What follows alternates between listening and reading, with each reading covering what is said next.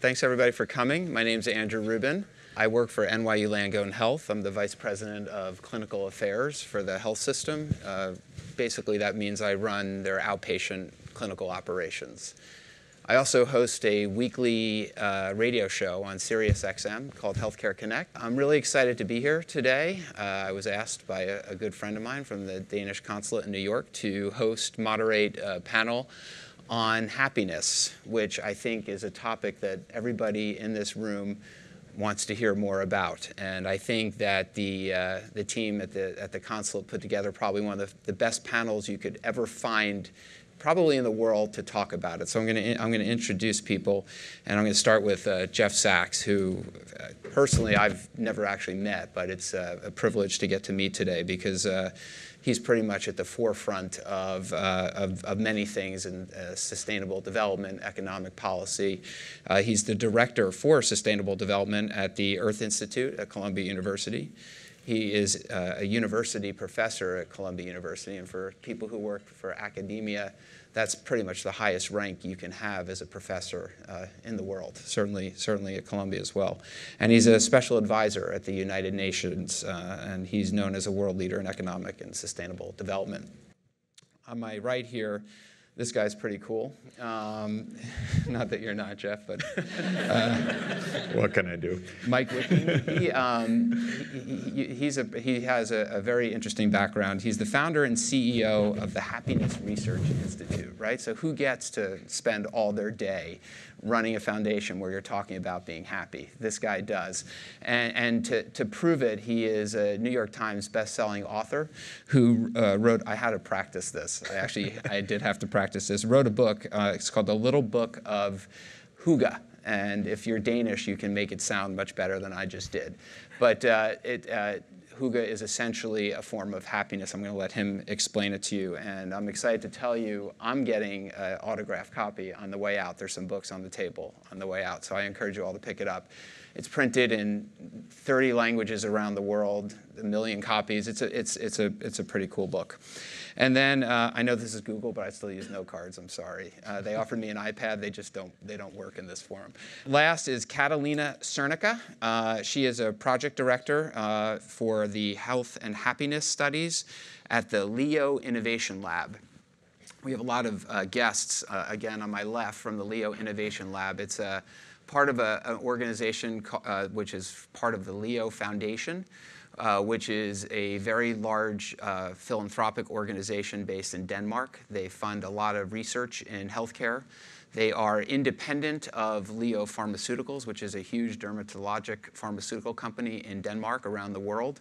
And their mission, I'm going to let Catalina talk a little bit more about that. But let's just get started. And I'm going to start with you, Mike, because I think this is a question, it's not as obvious to everybody as it sounds. But, what is happiness? How do we define happiness? And who better than you to answer that question for us? So I think one useful definition of happiness is the experience of joy, contentment, satisfaction with life, combined with the sense that our life is good, worthwhile, and meaningful. Now, that is, of course, a very wide definition and complex. So usually what we do when we work with happiness is we break it down and look at the different components that happiness consists of. And it's also what we do with other complex phenomena. If we talk about how's the US economy doing, we also break that down and look at different components. We talk about GDP, we talk about growth, we talk about inflation, unemployment rates, and that gives us a language to talk about how is the US economy doing. So that's also what we need to do with happiness. So when we look at happiness, we look at sort of overall life satisfaction, taking a step back, looking at your life, considering the worst possible life you could live, the best possible life you could live, and where you feel you stand right now. Another dimension is what kind of emotions do people experience on a daily basis, both positive and negative ones. And thirdly, there is a dimension that sort of covers what Aristotle believed the good life was, and he believed the good life was the meaningful life. So that gives us the ability to sort of dissect happiness. And all of those things are, of course, very subjective. And I think That's not a challenge. That's a good thing. We study other phenomena that are subjective. We study depression, we study stress, we study loneliness. All of those things about how we as individuals experience the world. So the same with happiness. I don't think it's more difficult to study positive emotions compared to negative emotions.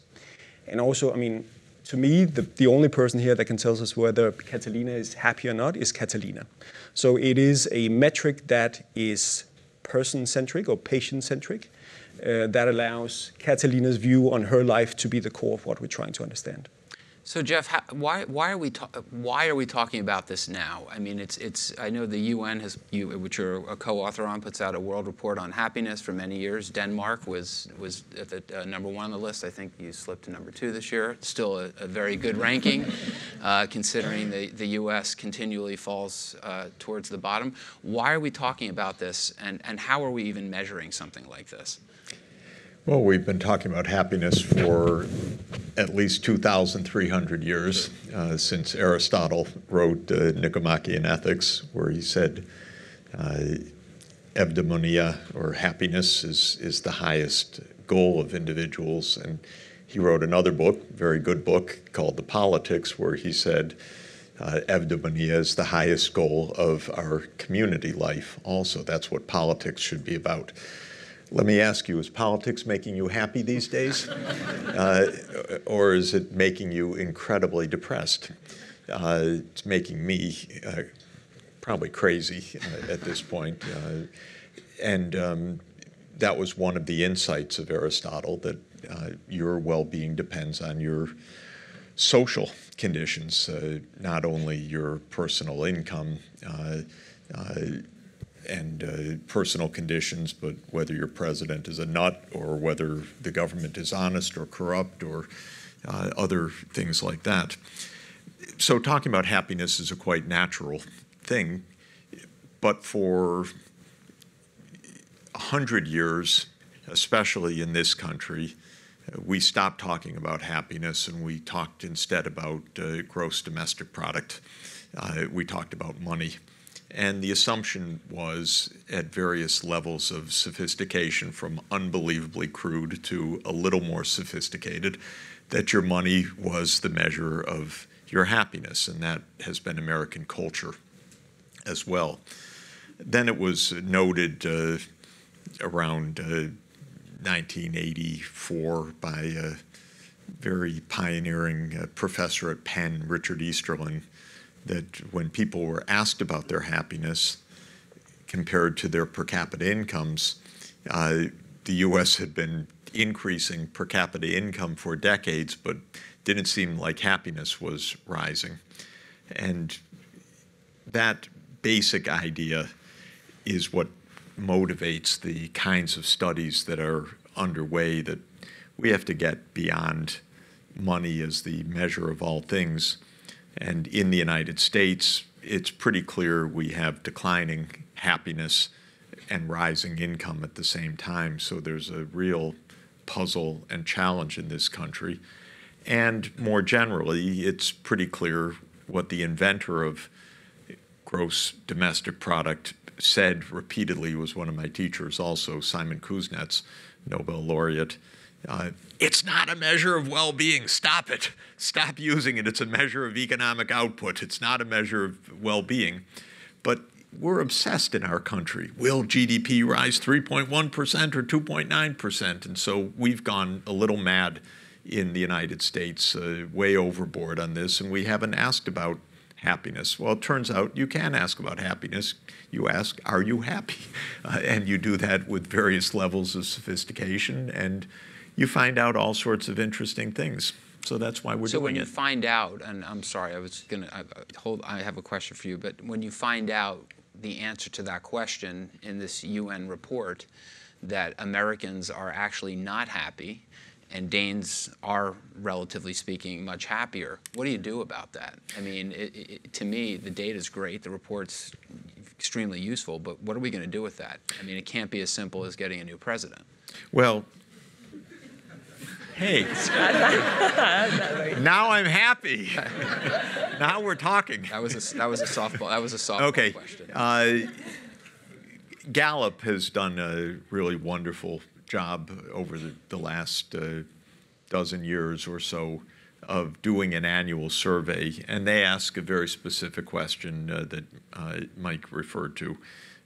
It's called the Cantrell ladder. So the question which each of you can now take in your minds is, imagine that life is a ladder, and the 0 rung on the ladder is the worst life you can imagine for yourself, and the top rung, the 10th rung, is the best life you can imagine for yourself. Where do you stand on that ladder of life? So Gallup does that question, ask that question to about 1,000 people, each in 150 countries, so about 150,000 people. And we report that once a year, and that's where Denmark's always at or near the top, and the social democratic countries of Northern Europe are always at the top. The United States is by no means at the bottom. We are 19th in the ranking out of 150 countries this year. For the US these days, hey, that's pretty good. We're still in the top 20. Maybe not for long, but we're still in the top 20. But we've been going down, and clearly the mood is bad. And we also found this year, by the way, that tabulating mood, which is, were you worried yesterday? Were you anxious yesterday? Were you angry yesterday? That is soaring in the world right now over the last 10 years. That's really about the most alarming finding of the report, in my view, of this year. So each year we do an analysis. What accounts for this ranking? Can we find the correlates? Can we find the variables that seem to explain the differences? And that's where something can be done. John Helliwell, professor at University of British Columbia, leads that analysis each year. He does a wonderful job. And very, speaking very succinctly, I hope, the factors that count are your per capita income. That definitely matters. Higher income, better. But with what we call a declining marginal utility of income, more and more doesn't help that much after a certain point. Second is your health, both mental and physical. Third is your social support. Do you have friends? By the way, Aristotle, chapter 8, Nicomachean Ethics, 2,300 years ago, he said, have friends to be happy. Smart man, good advice. That makes a big, big difference. Fourth, do you feel you have your life in your hands, that you have the freedom to make important life decisions? Fifth, are you and is your society generous? So various indicators of generosity. Sixth, can you trust your government? Is it corrupt or is it honest? One of the reasons why Denmark rates so high is that Danish people trust their government, and I would say the government delivers. And I was saying earlier that, to my mind, the metric of this, if you've watched the wonderful television series Borgen, which was the House of Cards version for Denmark of Danish politics, the worst thing that happens in Borgen is that the prime minister uses his office credit card for a personal expense. he ends up losing office. Whereas, of course, in House of Cards, the president, among many other things, pushes the young reporter in front of a train, which, as Donald Trump already said, he could do in broad daylight, shoot someone on Fifth Avenue, and his supporters, no doubt, would love him for it. So that's the difference of politics. We don't like our government very much. It's pretty clear in the data where the Danes like the government and they're happy about it, and I'm unhappy about it. So so when you ask what can you do about it, probably the main message of this study is that social democracy is really a good system. It provides security, it provides a measure of decency, it keeps inequalities low, and America's winner-take-all, money's everything society is really going overboard.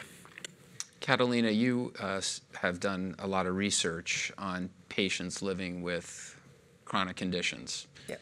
So based on what you've just heard from Jeff and Mike, how do you think, how would you define happiness? How would the people you study define their happiness, knowing that they're facing potentially huge obstacles in their life? And I think the data that you're going to talk about shows some pretty interesting results.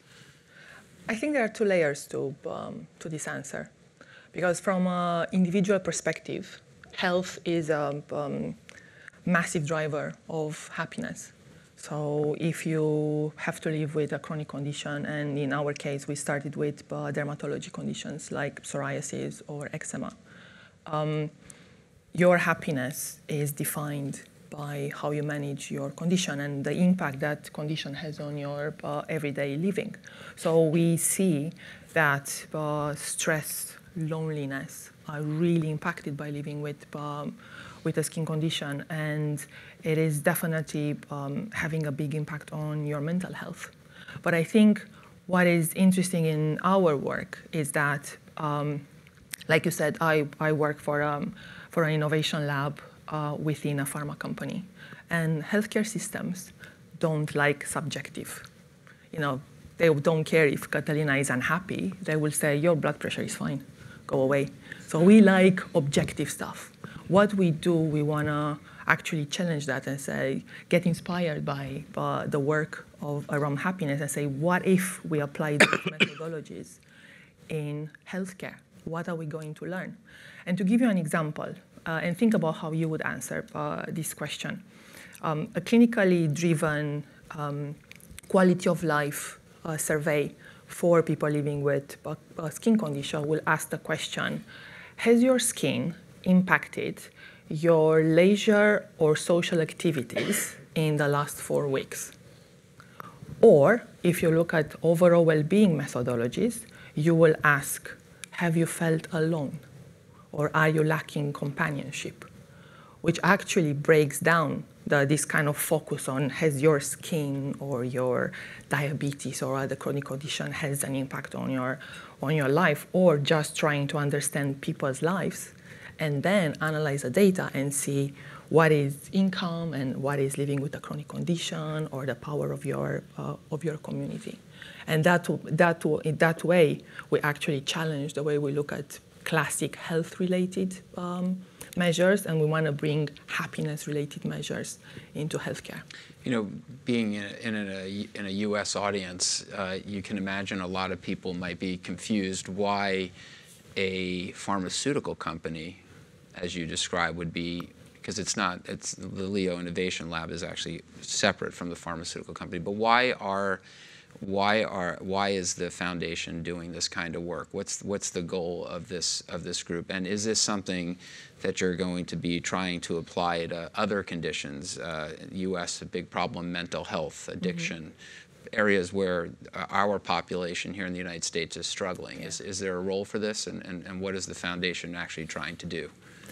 I think it would be great if we will start looking at healthcare policies the same way we're starting looking at other policies, and actually bring these well-being measures to influence our decisions. Our work, so it's kind of, like you said, I am part of Leo Innovation Lab, and because we are owned by a pharma company who is under Leo Foundation, like you mentioned, we are quite lucky because we really have a patient-centric approach, and we can look for the long-term investment, not the immediate investment.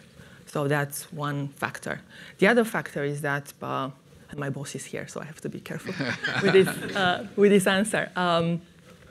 It is that, funny enough, our project started as a small internal exercise because we focus in Leo Innovation Lab in what you would call developing digital therapeutics. So we were looking for measures of how we can measure the impact of our specific digital projects on the well-being of people living with chronic conditions. And that's how we ended up developing this project. But as I said, because we are very much focused on doing what's right for the patients, we saw the potential of the project, and we just said, okay, let's see if we can publish our own World Happiness Report for people living with psoriasis, and then start from there. And what we're trying to do now is actually set up an independent foundation that is going to take this work further and really advocate for looking at the health of people in a different way and bringing well-being, the scary subjective stuff into how we manage health. What were you going to say, Mike? One of the reasons why I'm excited about the study is also that we're starting to use happiness metrics within healthcare. Yeah. And I think one of the issues we have in a lot of countries is that we've been using the wrong metrics that leads to wrong decisions and wrong priorities. And I think that's why we see in a lot of countries that we have gotten richer without getting happier. And I think the core question now, not just for the US, but also for countries like Denmark, is how do we convert wealth into well-being? How do we invest into quality of life? And I think we get some answers where we start to map inequalities in well-being. So the World Happiness Report usually focuses on the national averages. And usually Denmark and the other Nordic countries come out in top when we look at a national average. But the 2016 report, I was really happy with, because for the first time there was a global ranking looking at the distribution in well-being, the inequality in well-being. And I think that's where we need to address our challenges in the coming years to bridge the happiness gap we see in a lot of countries. Because obviously, if you have a disease, you are less happy than the average citizen in that given country.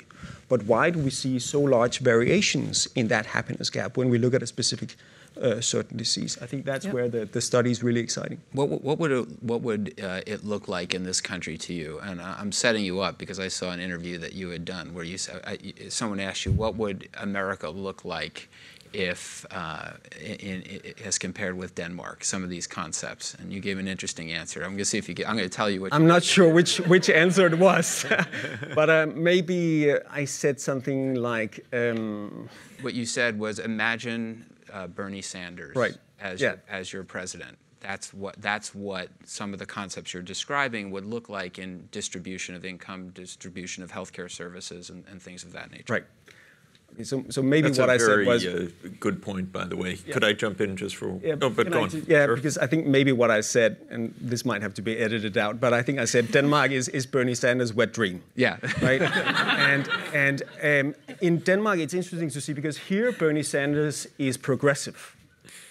He's a socialist, and AOC is a socialist. In Denmark, they're common sense. They're not progressives. They are talking sense. And also, probably in the same interview, or at least a lot of American journalists will ask me, how can you be so happy in the Nordic countries? You pay so high taxes. I say, maybe we are happy because we're paying a lot in tax. Because 9 out of 10 Danes will say we're happy to pay our taxes because we see them as investments in quality of life. We see them as investments in healthcare, in mental health care, in great infrastructure, in education that brings happiness to citizens. And I think it's interesting to look at the average relationship there is, as Jeff described before, between GDP per capita and happiness. And there is those diminishing marginal returns. But there is also countries that are above the line, countries that are relatively good at converting the wealth into well-being. Denmark has a lower GDP per capita than the US, but higher happiness levels because there is investment in healthcare, in mental health care, in infrastructure, in education. So that, I mean, I get it. Bernie Sanders is more than welcome. Yeah. Jeff, what were you going to say? It's exactly right, every word you said. Our discussion in the United States is really messed up, in part because we have really nasty people leading it, like the president, I'll leave him aside, but Rupert Murdoch and the business press. So the Wall Street Journal is a really deranged newspaper. And today it ran another story, Bernie Sanders create socialism. What does socialism mean? Venezuela. This is the meme of this election cycle. It shows how we're living in a kindergarten world, by the way. These people are idiots, I'm sorry to say. Their level of knowledge is infantile. But Bernie Sanders represents basically mainstream social democratic ideas. So you put Bernie Sanders in Denmark, like you said, it's completely the mainstream. Is it Venezuela? No, it's not Venezuela. By the way, the United States is trying to destroy Venezuela, probably as a campaign prop. So it's not just that Venezuela is collapsing. The United States has put every sanction possible, closing, grabbing reserves, and so forth. I know I'm taking us away from this. Just a little bit. But the reason is we're in a mind game in this country where the richest, nastiest people are trying to tell the American people, you will not be happy. Do not be fooled. Having guaranteed health care, that would make you unhappy. Do not be fooled. Having access to quality education, that would not make you happy. Do not be fooled. That's the route to disaster. And what Bernie Sanders is, he's our one politician in this country that just speaks mainstream social democracy, which is the mainstream of Scandinavia, which is the mainstream of why Scandinavian countries are so happy. Because life is not insecure every day, because people aren't at the edge of falling off the cliff. Because if you've had an experience like I did when I had an eyelash stuck, I had to go into duck into a clinic in Sweden a couple of years ago, and they plucked out whatever they had to do, and I said, where do I sign? My insurance? No, it's free. Go. Don't worry. It's a different kind of life. It's not anxiety that you're just rubbish, or you're disposable, or your anxieties are your own problem. Don't bother us. I'm Mr. Trump. Don't bother us. Don't bother me. I'm in it to make money for my family. This is how our politics are so terribly distorted right now, and why this is a very relevant discussion. Because unhappiness is coming from high inequality, from a lot of anxiety, from poor people not being taken care of at all. In fact, told literally, go away. We don't want you. There's no room. And of course, it's making everyone really very high anxiety. And we have many, many symptoms of it: rising suicide rates, rising depressive disorder, rising addiction rates. It's actually not just a footnote right now. It's a serious matter. But what bothers me is how the truth is so infantilely distorted now by the uber-rich, mega-rich, nasty right wing in this country. And that's where we're really falling down, and where we really have a big crisis. Anyway, Bernie's the only one that gets it really right, but it's completely mainstream European politics. We'll talk to the Google team on the way out. Yeah. We'll debate Bernie's healthcare platform in a different. I'm ready to debate it right now if you want. Medicare for all, exactly right. So just in case anyone has any questions about that. And so am I, but we're not going to do that. All right. Because it'll take away from the happiness. Yes. I think it would raise it.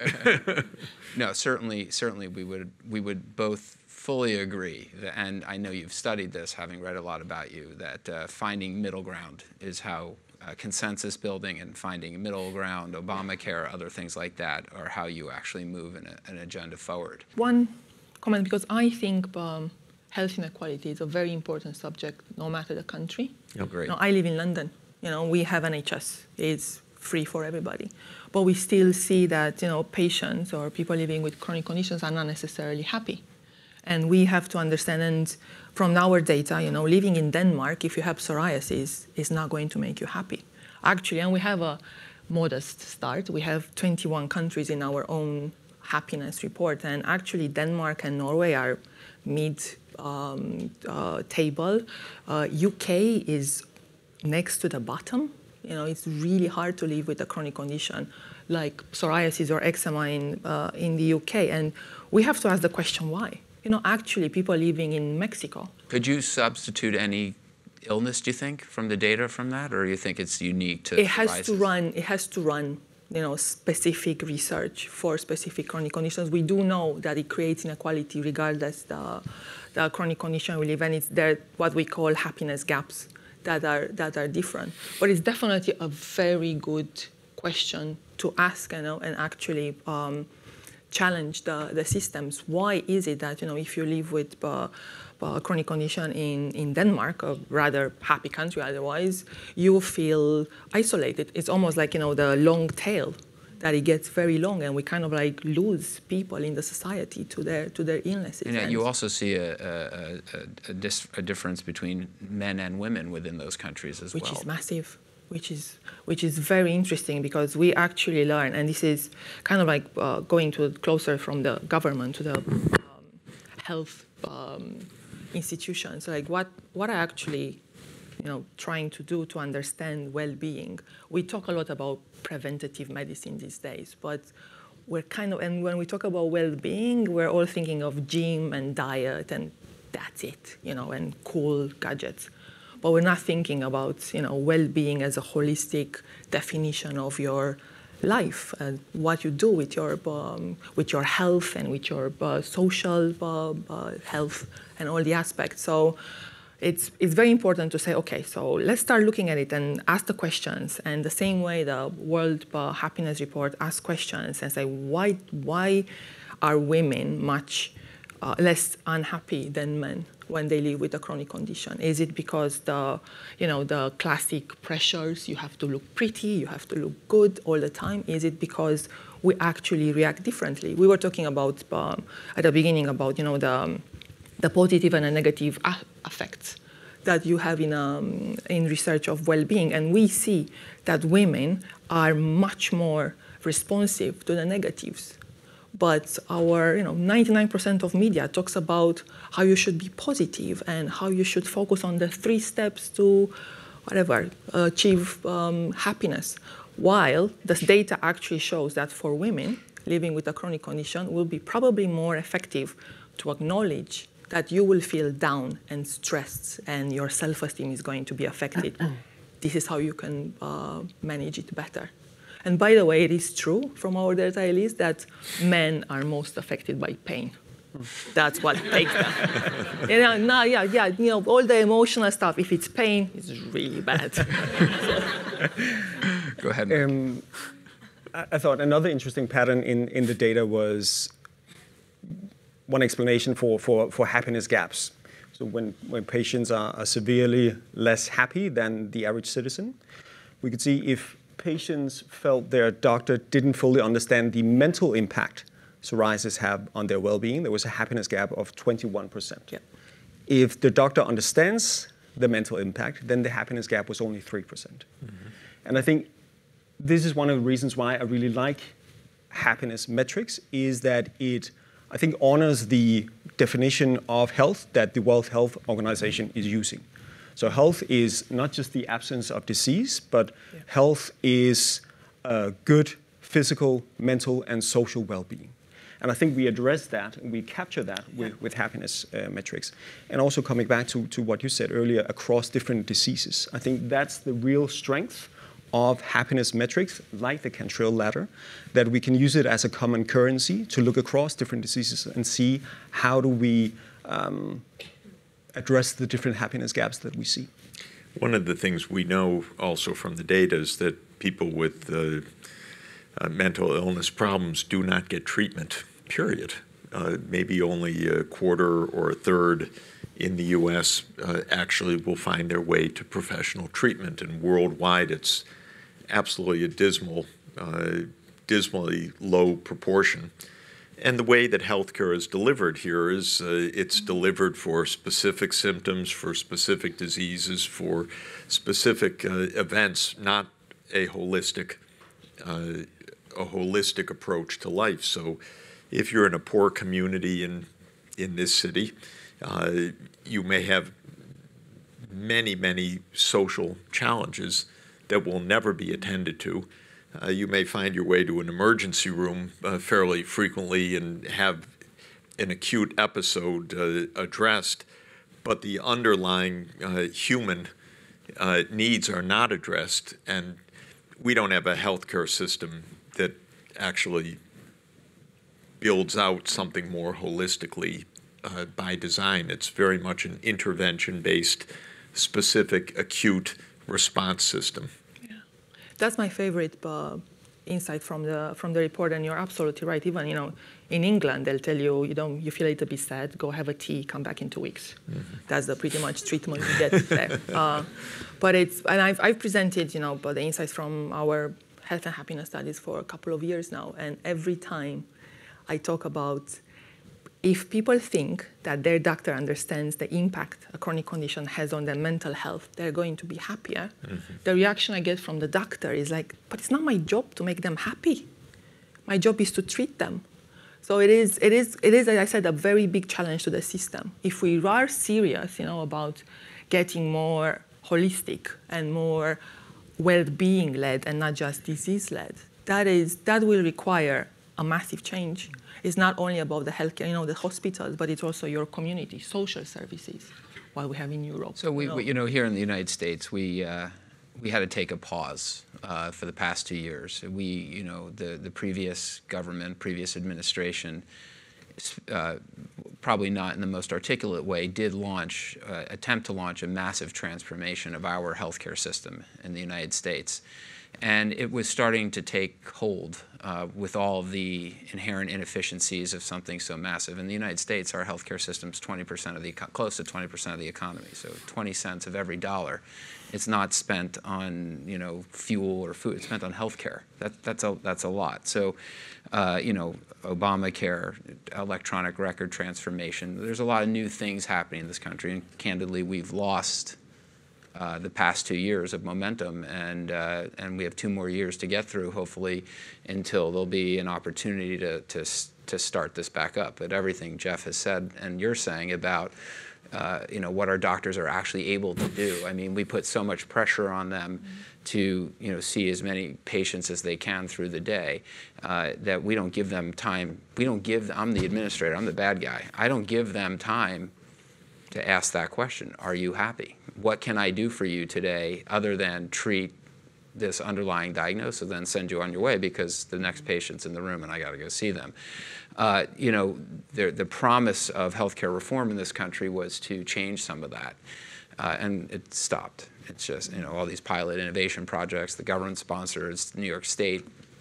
Some of the largest innovation projects in the country are in New York State and California, and they're literally going nowhere, unfortunately. So again, healthcare we've lost the momentum, and we're going to have to see how this plays out over time. We certainly have the infrastructure in place, and I know many Danes and people from London who still view our healthcare. We certainly have some of the best technology in the world. Many European physicians come to the United States to do their research. More healthcare research is done in the United States than any other place in the world combined. So there are a lot of good things about our healthcare system, but we've certainly lost our way. I think you raise a very good point that's also worth discussing, which is we've talked about happiness in the context of a doctor and a patient. There's happiness generally in work, and some places are happy places to work. I hope that's true where we are. And some places are quite miserable places to work. And since we spend a lot of time in work per day, that's a big deal. So all of these metrics and this evidence is actually something for work organization as well. My wife's a physician, and at one point several years ago in the university practice she was in, they put a kind of time and motion person to follow her around. I don't do that, but to determine that it was 8 minutes per patient and how many times to the restroom and to go to the lab, and so she quit. It was so unpleasant, so deprofessionalizing. They were told, these are not patients, they're your clients now. It was really bizarre. But it was, as a more general point, that when we look at happiness, it's not only a direct indicator to a minister of finance or something, but it is how healthcare is organized. It's how our kids are in school, what they learn, what the classroom is like. It's actually specific mind training, meditation or mindfulness or compassion training and so forth that can make a big difference. How a workplace is organized, how a city, by the way, is designed so that people can be together. I know in New York, we're just the luckiest in the world to be able to be in a wonderful city where you walk, you see outdoor cafes, you have Central Park. This is a fantastic part of our well-being in this city. And some cities are so polluted, dangerous to walk, no sidewalks, no green. Of course, people are going to be incredibly unhappy. And when you're in Copenhagen, it's incredible how the city has reclaimed itself from the automobile. So now it's walking everywhere. And by the way, the density of coffee shops in Copenhagen is like I've never seen before, because every block is at least 3 or 4 coffee shops, which to my mind is a definition of happiness, almost tautologically. But it does mean we should be thinking about this in all of these different aspects of our social organization. We spend 20% of our GDP on coffee. So a lot of things. We've only been talking about the one way of the relationship between health and happiness, because you say, why should the doctors care whether they're happy or not? They should, because we can see it also impacts longevity. When we look at longitudinal studies where we follow people over time, and there's a lot of studies on this, we can see that people that are happier also have a lower mortality rate, even when we control for health status and a lot of other factors from the beginning of the study. And I completely agree with what Jeff is saying in terms of for example, urban design. I mean, happiness metrics, when we know what we know from happiness research, the questions are, how do we design our healthcare systems differently? How do we design our policies differently? How do we design workplaces differently and our cities differently? I have a very similar experience to what you do in terms of how urban planning impacts happiness. One of the cities that invest a lot in infrastructure, but forget to invest in infrastructure for people, but only for cars, in my experience, was Kuala Lumpur in Malaysia. I was there a couple of years ago, and I was staying 200 meters from the botanical garden, and I wanted to go over there. You couldn't. And gave up halfway because there was no pavement. Yeah. And so you invest to create cities for cars and not people. And what you're essentially telling your citizens is that if you do not own a car, you are a second-rate citizen. Now, what I like about Copenhagen, where the majority of people cycle to work, majority of students cycle to university, majority of also the cast of Born, but also the real-life politicians cycle to parliament. The reason they do that is there is investment in infrastructure for pedestrians, for cyclists, that makes you feel like you're king and queen of the road. That's what it needs to get done in terms to create a city with high mobility. I'd be remiss if I didn't throw this question out to all three of you with the few minutes that I have left. Technology, we're at Google, right? The center of the technology universe. I believe it was a UN World Health Report, happiness report, but certainly materials I've read has said that technology has had a negative impact on the happiness of children in this country. Thoughts on that? We have a chapter in this year's report which is putting forward that as an important hypothesis. I would say it's unsettled. I received a lot of responses to that. It's not my article, but in the volume. But definitely this was looking at adolescence. What we know in the United States is from around 2009 onward, there is a real epidemic of depression.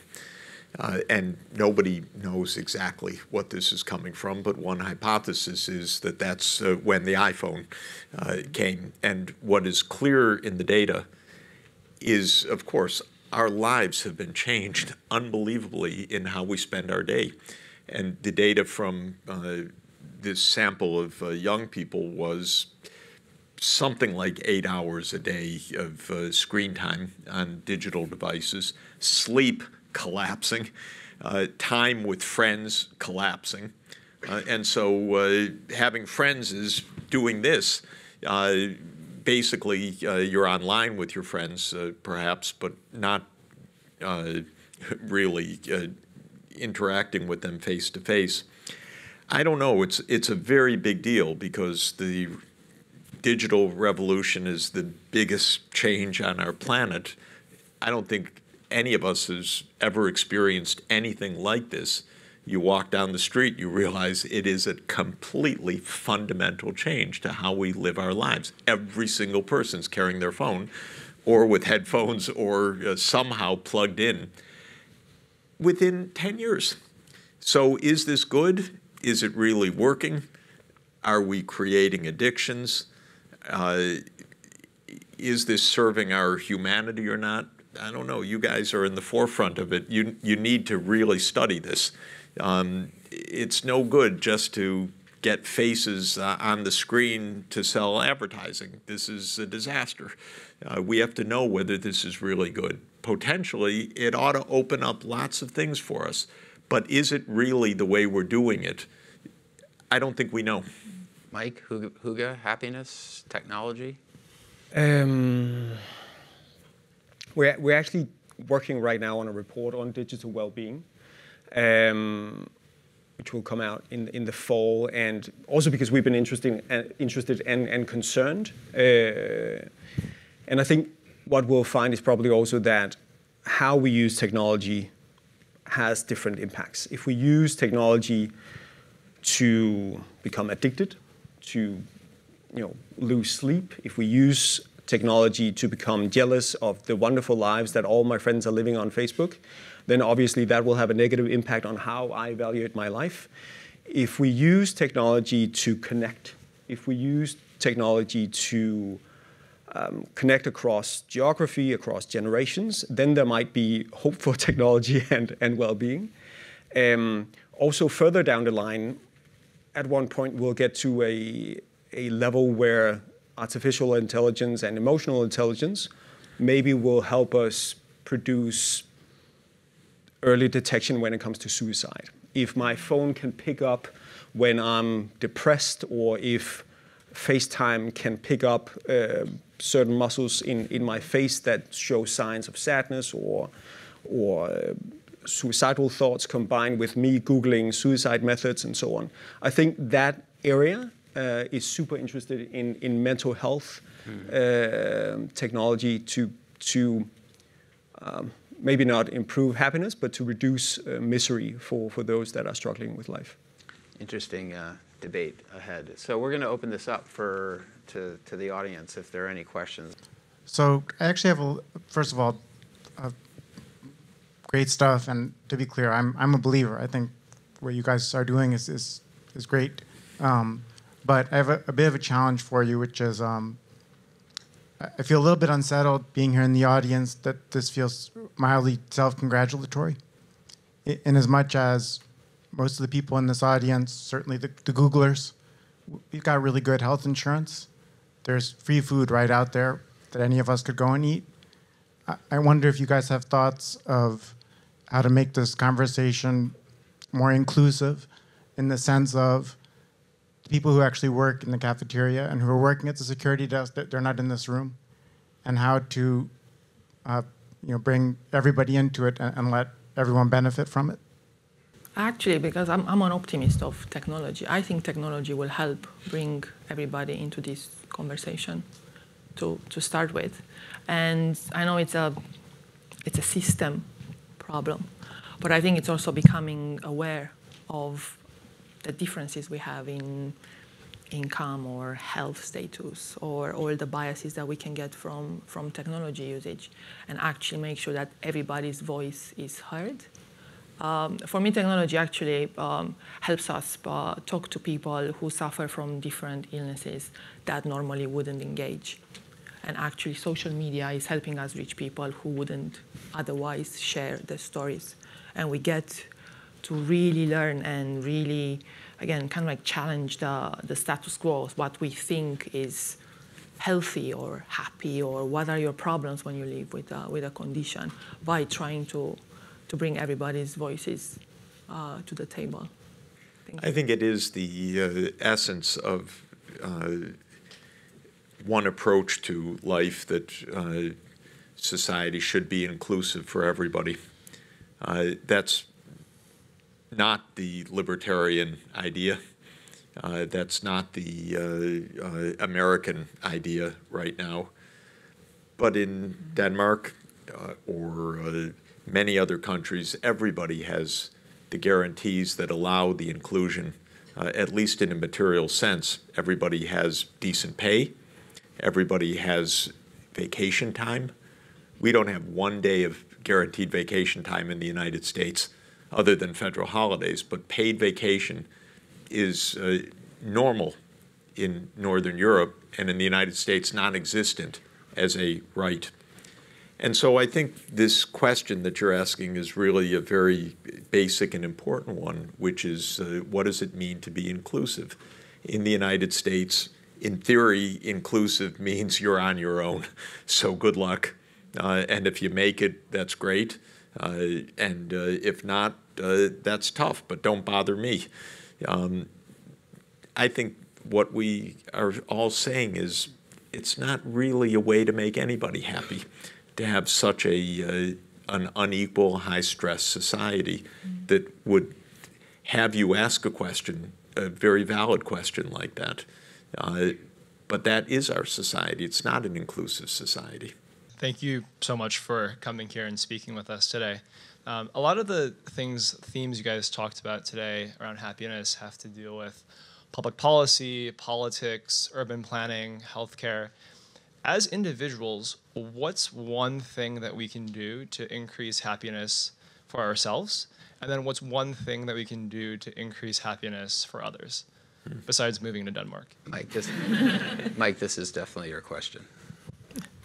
I think Aristotle or Jeff said it earlier, friends. I mean, I think one of the clearest, most consistent patterns we see in the data is the importance of our relationships. Loved ones, friends, family. And that's also what you can do for others. You know, be a good friend, connect with people.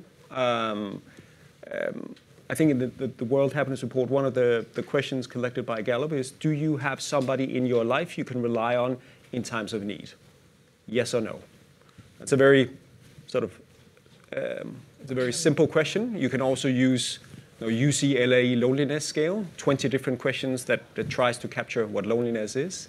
But I think connecting with other people, creating strong communities, creating social fabric, caring about the ones that are at the low end of the Cantrell ladder, understanding that perhaps we should focus our efforts on where well-being is most scarce, being somebody else's, the person they can rely on in times of need. I think that would be my best universal advice. What to do for yourself and what to do for the others is the same. Be nice. Give something. Giving something is actually proven to be enormously effective at raising your own feelings of well-being, and doesn't hurt the receiver either. So I think that it's really a powerful antidote to the kind of aggressive and individualistic social and cultural attitudes that are pernicious and that have gotten out of hand. So we're going to have to stop here. I'm sure we could talk for hours and answer hundreds of questions, but Jeff, Catalina, Mike, thank you. Really good discussion. I'm Andrew Rubin. Thanks for joining us. Thank you.